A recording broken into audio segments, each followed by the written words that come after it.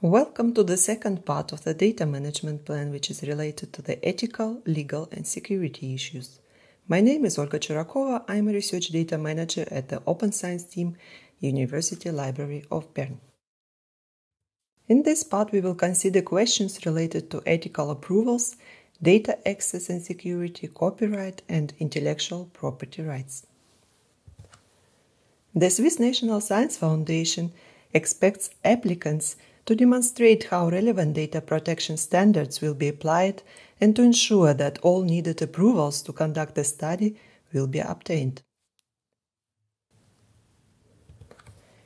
Ethics part is relevant for both studies which are requiring authorizations and which are not.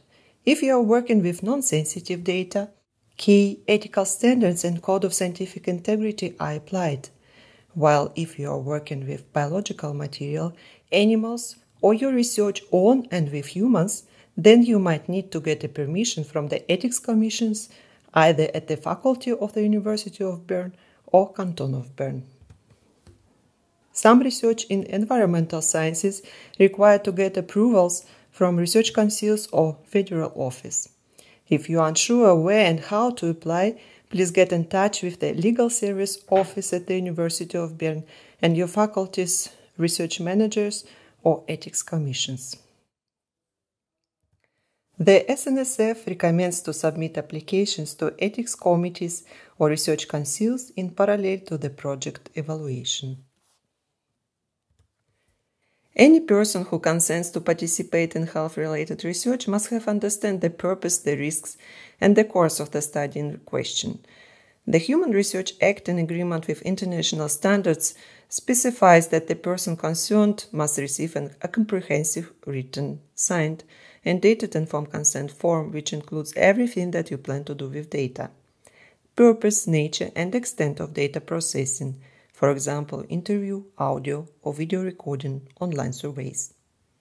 The SNSF and Swiss Ethics recommend storing the data for 10 years, while for clinical studies can be up to 15 years. Metadata information must be stored permanently. Provide information if you are willing to disclosure of data to third parties, explain how you will process, store, and archive data, and if you plan to inform participants about the results at the end of your study. In the next step of your data management plan is expected that you will describe how data access and security will be managed. Where and how to start? First of all, identify ethical and legal security issues, which can be relevant for your data. Ask for help early enough to perform information security and data protection analysis. IT department at the University of Bern can help to find an individual solution and follow the international standards. Secure data storage, data transfer, and archiving, as well as data which have to be shared and destroyed during and after the project end, are highly important and should be taken into account seriously. There are specific software and programs which meet the requirements of the Cantonal Ethics Commission like REDCap and Secure Trail. To meet data protection requirements related to personal data, there are different online software like Qualtrics and Lime Survey with data storage in Europe. Provide password-protected access where needed and limit access to the data in your project team or research group. Get in contact with IT department at the University of Bern. Raw data obtained from video interviews should be pseudonymized or anonymized as soon as possible. And interviews should be encrypted. Pseudonymization and anonymization tools are available, however, residual risks for identification of the person still exist. Next subsection includes questions which are related to copyright and intellectual property right issues. According to the SNSF regulations, the rights to the research results gained in the course of research work funded by the SNSF are owned by the grantees and their employers. Based on the Bern University Act, research results obtained at the University of Bern will be owned by the university. For more detailed information, please contact Legal Service Office at the University of Bern. The copyright is owned by the authors of a scientific work, like authorship is a non-transferable right. Who can claim authorship?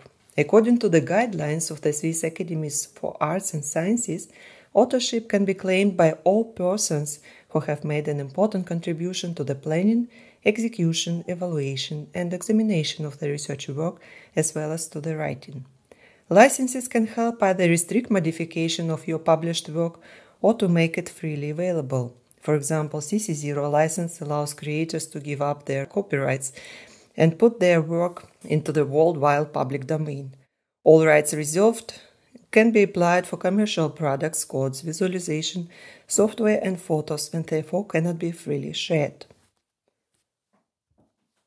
Funding agencies like SNSF and EU Commission recommend maximal reusability if there are no ethical or contractual agreements.